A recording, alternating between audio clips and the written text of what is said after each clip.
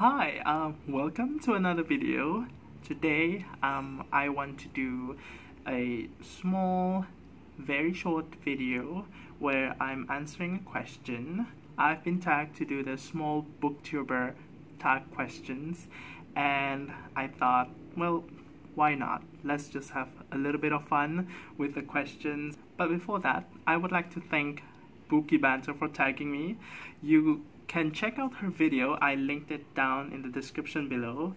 Do check out her other videos as well. I find her videos to be quite fun in terms of energy. So check it out, give her some support, and without further ado, let's go to the questions. But before that, I just want to let you know that I actually opened the window of my room because it does feel kind of warm inside here. The downside to that is there will be some background noises coming from outside.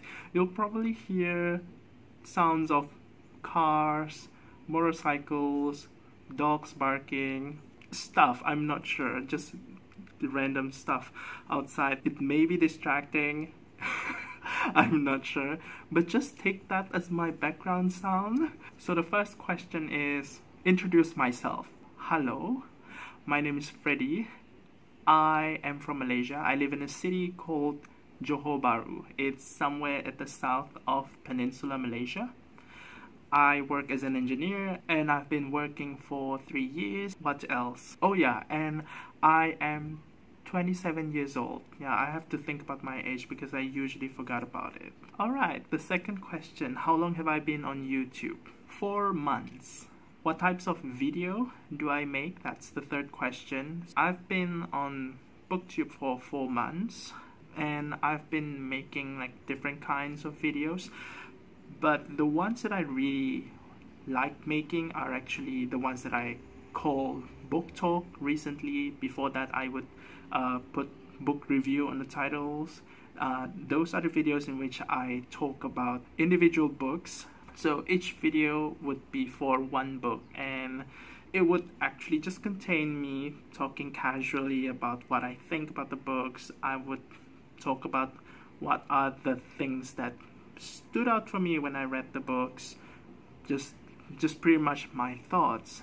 And the reason why I kind of stopped calling it book reviews because it just doesn't feel structured the way a book review is, and the whole thing is just really spontaneous, really casual. It's like me talking to a friend about a book that I just read and the book that I'm gushing over. So that's kind of like the main idea behind the book talks. The fourth question is, what do I love about Booktube? Definitely the response that I get from people.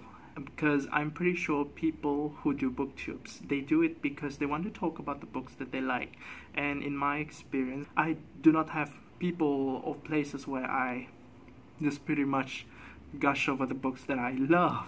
So I thought, hey, why not just do a YouTube channel and then let strangers hear how much I love that book, how much I love this book. Number 5 is, what types of books do I read? I like to read different kinds of books, though these days I tend to lean more towards literary fiction, and that is kind of cheating in a way, because when you say that you like to read literary fiction, it kind of means that your genre already encompasses a lot of other genres as well, because there are so many types of literary fiction.